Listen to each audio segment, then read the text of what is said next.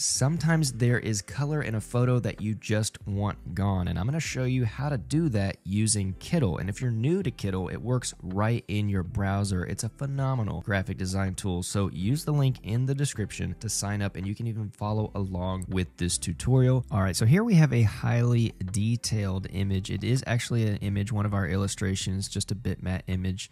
But if I grab the color remover tool, I'm going to show you how to take the color inside of this away. So you want to pick a color that's definitely farther away from the line work because we want to keep the line work intact. So I've selected that orange color, and now with this intensity slider, I can just continue to drag it upwards until all of the color is gone, leaving us with the black line work, which you can see right here. And this would be great for things like coloring images, or if you wanted to put together your own color, you could play with the saturation and the contrast and the brightness and things like that. You could also just put a solid color behind it. It doesn't have to be white, but you could do a lot of different things just by taking the color away. Now let me show you the opposite of that. So I've got red in the background. Now we took the actual color away, but what if we want to take just the line work away so that the black lines become transparent? So we can do that as well. We can leave the colored part and make the black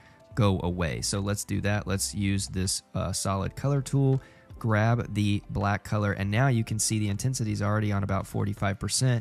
It has taken all of the black lines away, leaving the raw colors inside of the illustration intact. And then of course you can change your saturation to be all white. If we take the color away from this, we can just take the saturation and turn it down until all of the color that was inside the illustration is now white. And then of course you can continue to work on your contrast and brightness and intensity sliders and things like that.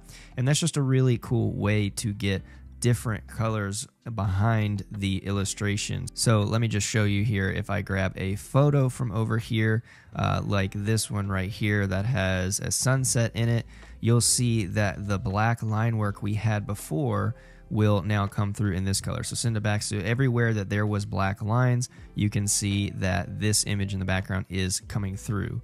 Now, what if we have a regular image here that we want to take color away? Well, there's two different ways I'm going to show you how to do this. In an image such as this, we're actually going to use the background remover because there's a clear distinction between the canyon, the mountains, and the sky. So boom, look at that. It just took the sky away because the subject in an image like this was very clear. And then we can go up here and we can change our sky color to whatever we want.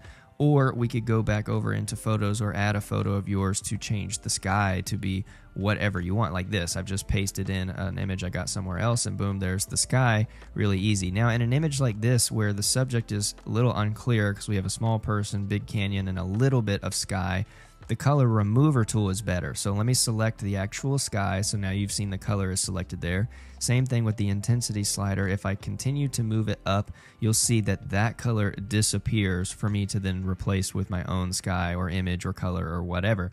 Now be careful, because if you take it too far, obviously it will eventually blow out the image because it's basically tacking on to the next color that's in relation to the color I selected. So you want to put it somewhere just past the color that you want to take away to leave the rest of the image intact. So somewhere around 4% for this one is great. And then if we want to change the color of the background to make it something else, we can do that. Or if we want to go back into photos and use our previous method, we could do something like galaxy or sunset or anything like that, and we could really make some pretty interesting composites here. So let me just size this one up, and then I can right click it, send it to the back, and boom, you can see now we have a galaxy sky coming through this canyon. Of course, maybe this doesn't make so much sense since there's sun coming through the side, but you get the idea of all the different things you can do with this tactic. Now, if you want to see other tutorials using Kittl, I have these videos here on my right that I know you're going to enjoy. Don't forget to subscribe to the channel so you don't miss any upcoming videos and features and things like that. Thank you so much for watching, and I will see you in the next video.